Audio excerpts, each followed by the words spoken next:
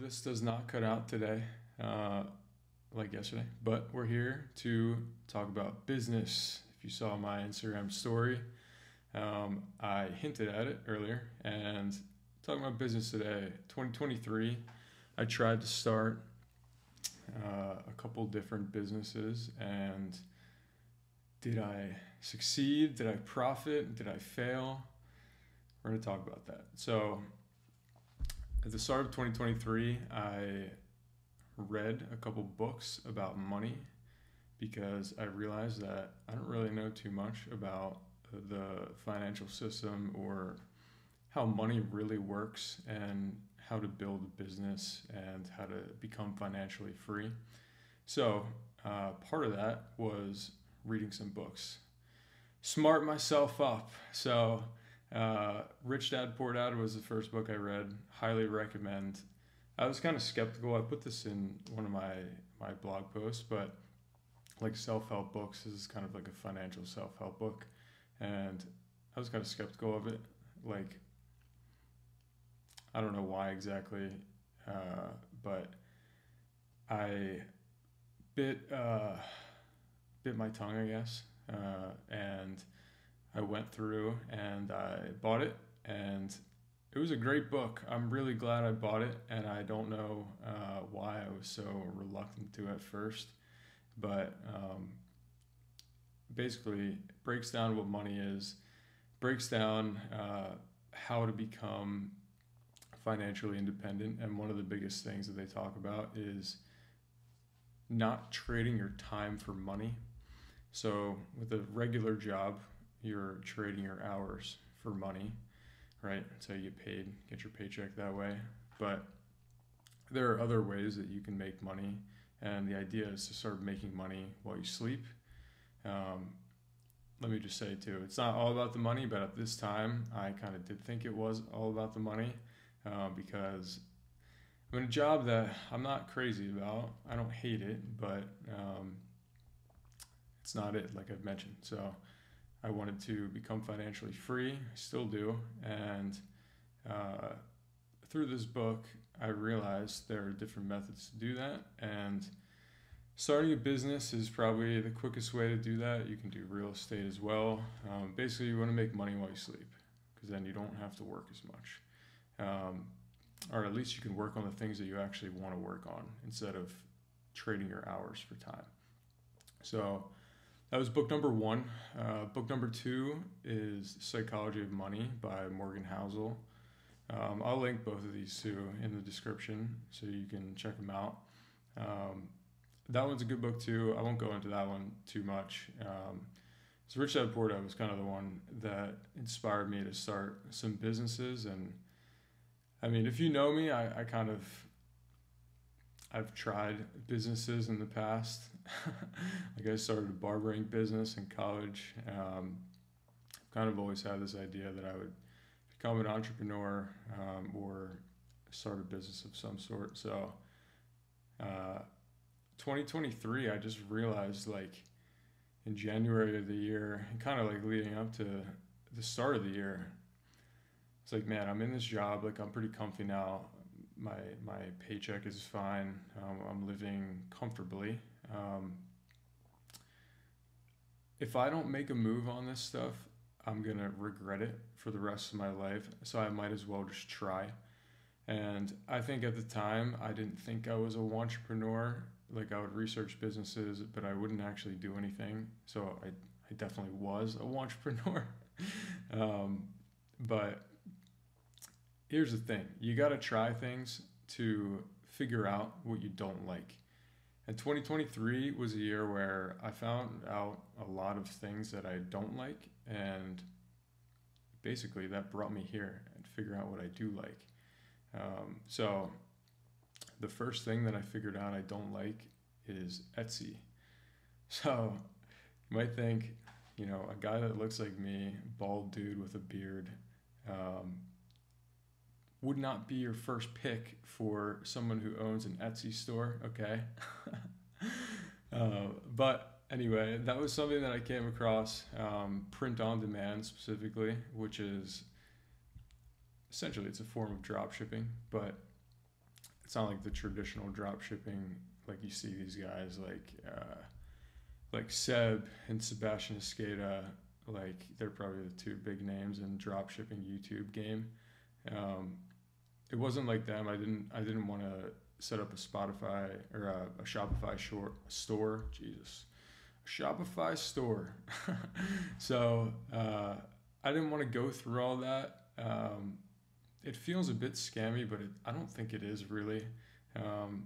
Given the amount of research that I think it's legit. It's just dropshipping as a whole, I think, is not something that I want to do, and this is something I found out through Etsy print on demand. And I'll get into that in a little bit, but basically what I was selling were t-shirts just like this. So this is an original. My store name was called Raw Flair Designs, RAW Flair Designs. So my initials are RAW, and yeah, that was the store name. And it's still alive, but you can go look it up now. It's not t-shirts now, it's coffee mugs because I pivoted. But yeah, this is the first prototype, Day So Friday Zero, inspired by Mr. Y and Hesse. They used to have it on their fridge, a little countdown for the days till it was Friday. So yeah, this was the first one. I started making other sorts of designs. Probably the biggest or best sellers that I had were like horoscope, zodiac sign, crew neck sweaters. Which again, like if you're buying that, you don't think that I'm on the other end of that. I think that's hilarious. Like all these moms buying these sweaters for their daughters' birthdays. And it's like me giving them. Anyway, print on demand, basically through Etsy, the way you can do it is you set up your designs, you pick your designs. You can actually buy designs off of creators, off of Creative Fabrica, which is what I did a little bit of. I made some of my own, but a majority were from there, so it was just easy, and they're designed for that. They're made for print on demand use.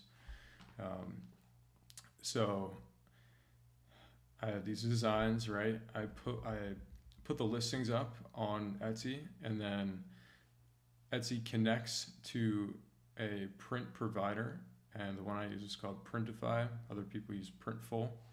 And Printify is basically the ones who take care of all the fulfillment. They log the order, they press off the shirt, they send it out for you, and that's pretty much it. It's pretty hands-off for me as the person putting them up. All I have to do is put them up, do listings, see which listings do the best, do my research, product research. And I mean, it's hands-off, which is nice, but the reason why it's not that profitable, or it's tough to be profitable, is because it's all handled by someone else. Like, you're going to pay them a premium for doing all that stuff. And my numbers showed that. One of the biggest expenses too, while we're talking about the money of the clothing part of it and the coffee mugs eventually. Here's a coffee mug, by the way. Yeah, little frog, Brolax. I'm literally just vibing. Stuff like that. It's like little quirky things that people spend money on because people buy dumb shit like that. That's something I realized. Like, think about how much stuff you bought. I bet you bought something pretty dumb that you probably never used, and I know I have. Like, anyway, that's why I'm trying to make money off the internet in some way. That's why I started doing that in 2023, because I realized that. And anyway, for Printify and Etsy, my drawbacks for it as a business model are, one, you can't control the quality. There's no quality control. Like, I had a few times where someone would get their hoodie or t-shirt and it would be like messed up, like the design was wrong, and like for me personally, I can't do anything about that, which isn't great.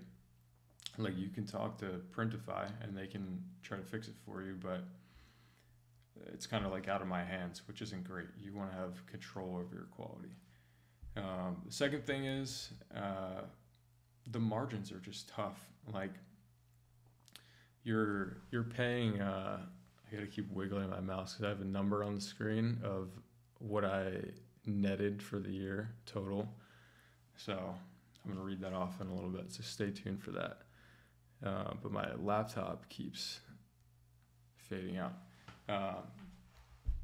But for the second drawback, the margins, like you're paying premium for Printify to do all this stuff for you, and the margins are pretty tough. Like you don't want to charge someone $50 for like an Etsy sweatshirt or hoodie, and you kind of have to like to make enough money off of it or to even become nearly profitable. You kind of have to, because Printify, like that stuff isn't cheap. So that's why I kind of pivoted to the mugs, because the cost to make a mug is way cheaper than it is to make clothing.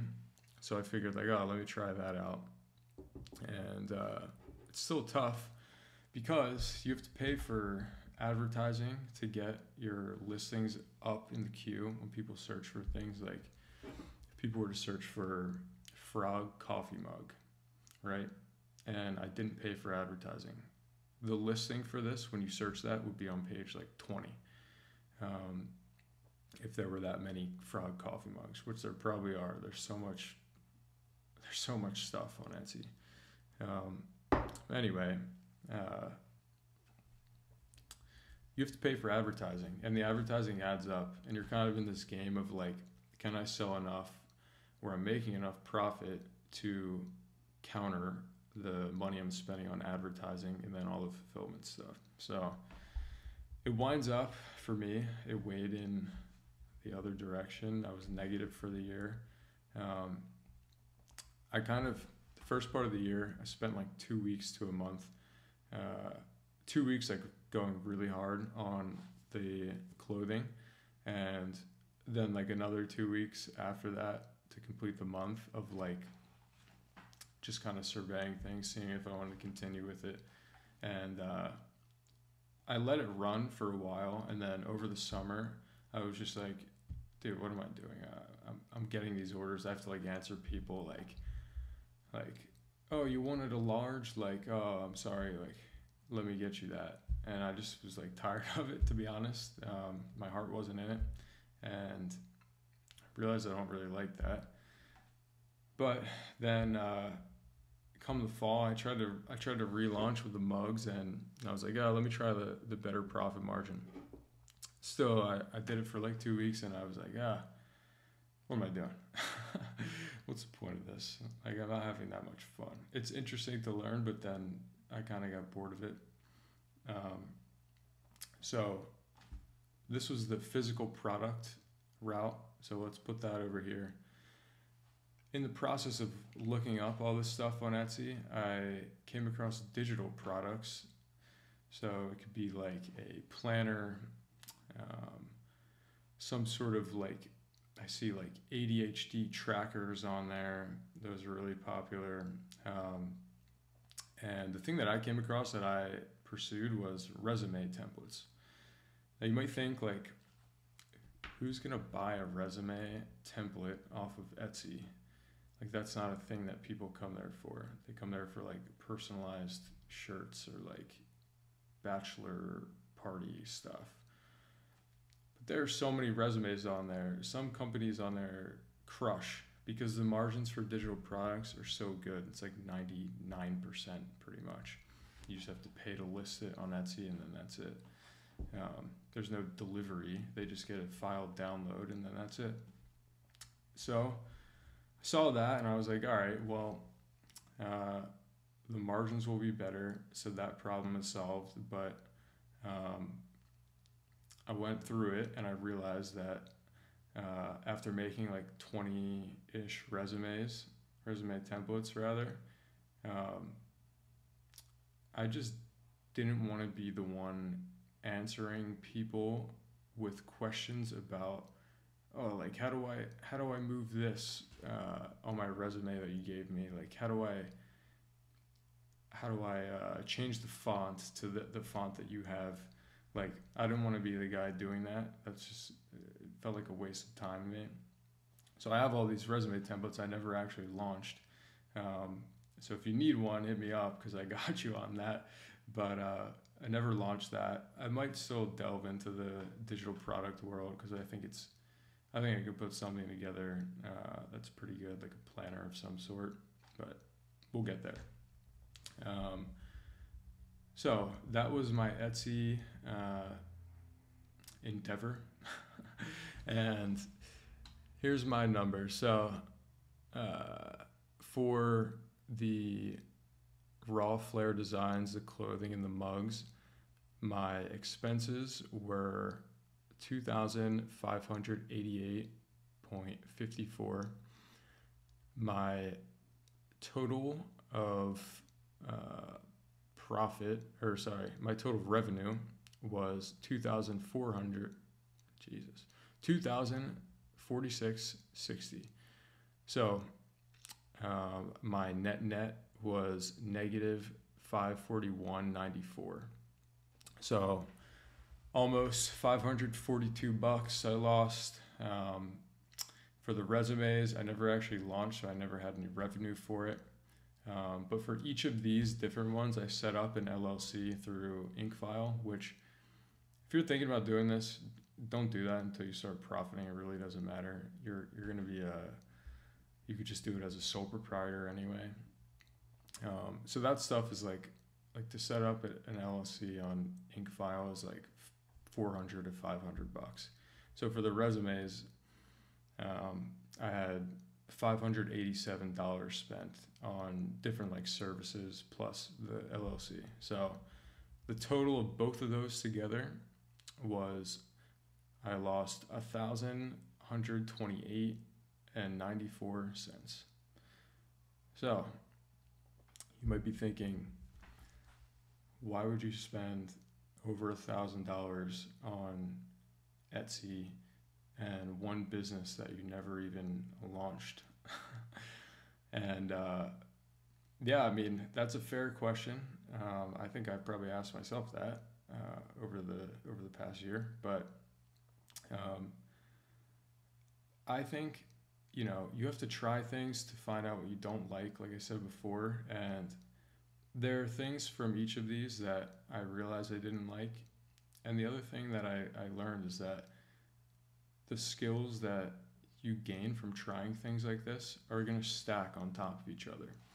Like to this day, I still use Canva, which is a design software, to design different things for this, what I'm doing now. And, obviously I was looking at clothing and like different designs for Etsy specifically, and for resumes, but the more you look at that stuff, the more you kind of develop an eye for design, and you develop a taste, and taste is everything. You might be thinking like, how does something like this affect like what I'm doing now, like trying to build this YouTube and personal brand game up? And like the first thing that comes to mind is fonts. Like I know so much about fonts. I could pull fonts out of a hat. If you want a certain type of font, I could just come off top and tell you which font you want. Like if you tell me the mood you want, I can hit you with one, which is something I didn't realize. Like this is the classic meme font, right? I'm pretty sure this is Anton if you look it up, with a black outline on the white. This is like a italics font. I don't remember what this one is, so I guess I'm not that good at it. But there are fonts that I use more frequently, like the fonts that I'm using for the thumbnails on here, or the Avatar: The Last Airbender font.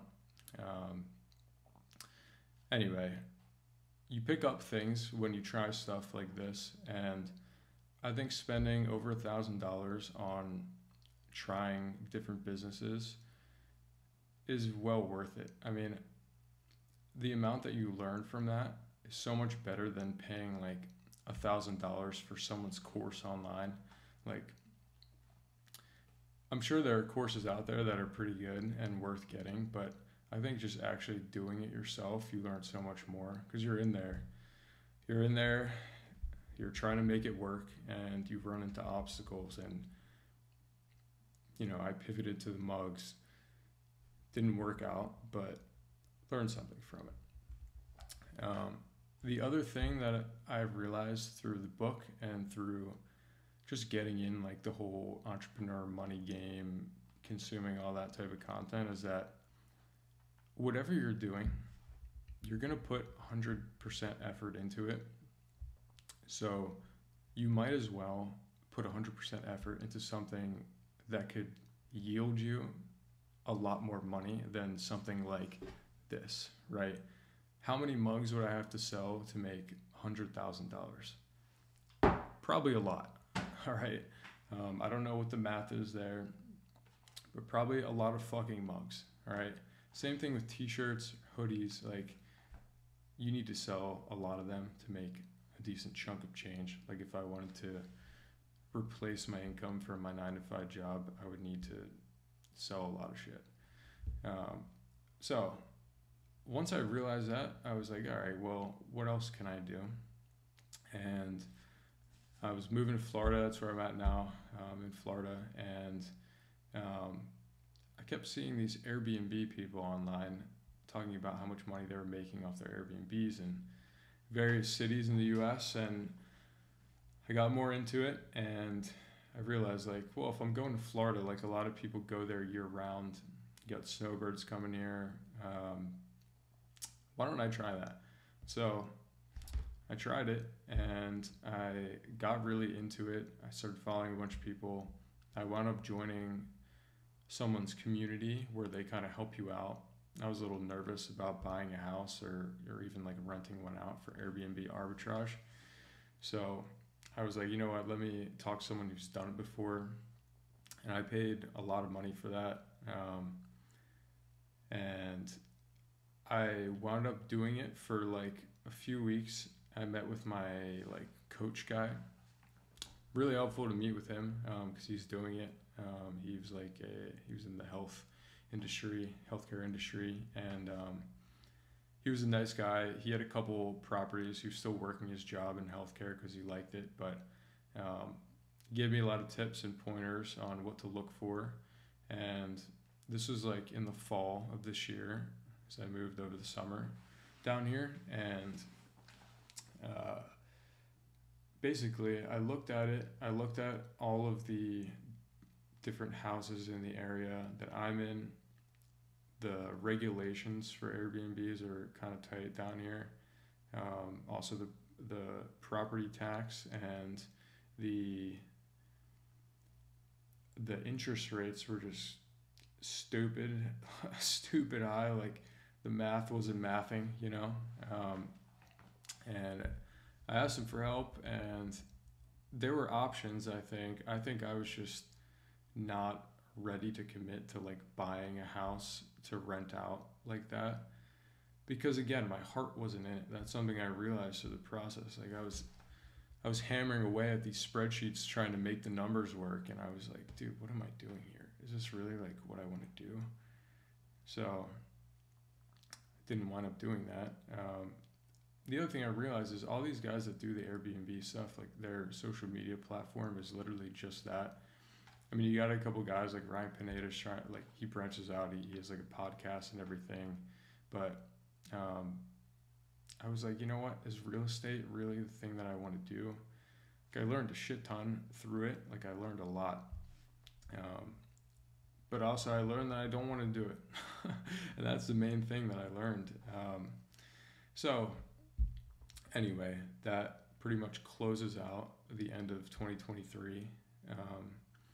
And that's kind of what brought me here to creating a personal brand. I always thought I was someone who would, be one of those people that would get rich quietly and no one would really know until, like, you run into them at the supermarket like 10 years later and they're just driving a Beamer or, you know, whatever. But I never thought I was someone who would come on here and put my face out there.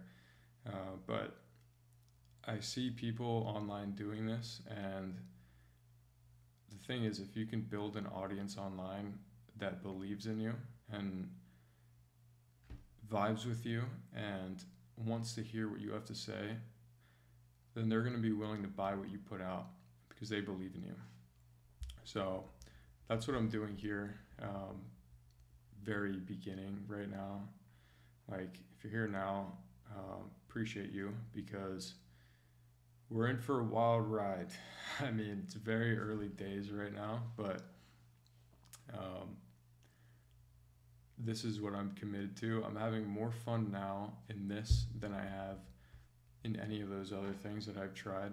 And like I'm staying up late, I'm waking up early. I like forget to eat some days, and that is a sign that I'm doing what I'm supposed to be doing.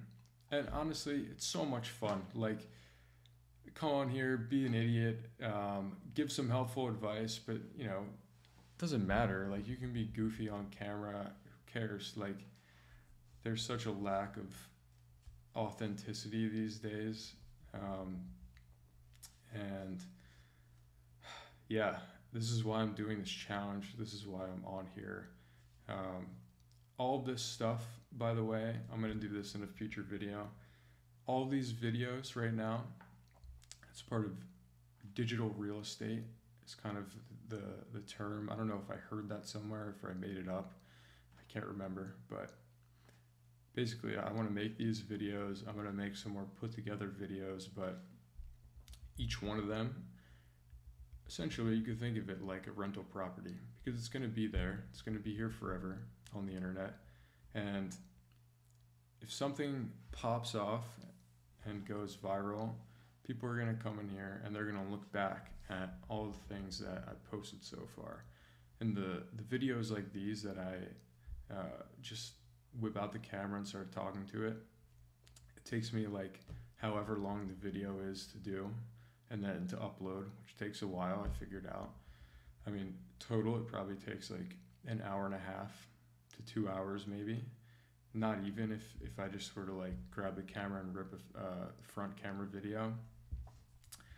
It's not that much time, but if, you know, eventually things get bigger, then each one of these has the potential to make a lot more money. So we'll get into that a little more. We'll get into the binge bank in a future video maybe, but that's my business endeavors of 2023. We're in 2024 now, so obviously this is what I'm building right now. I'm building out the content, but I have a couple ideas of things that I want to try out. Like I mentioned, the digital product of some sort, and who knows what will happen. Stick around to find out. Make sure to like, comment, and subscribe, and I will see you tomorrow. Peace.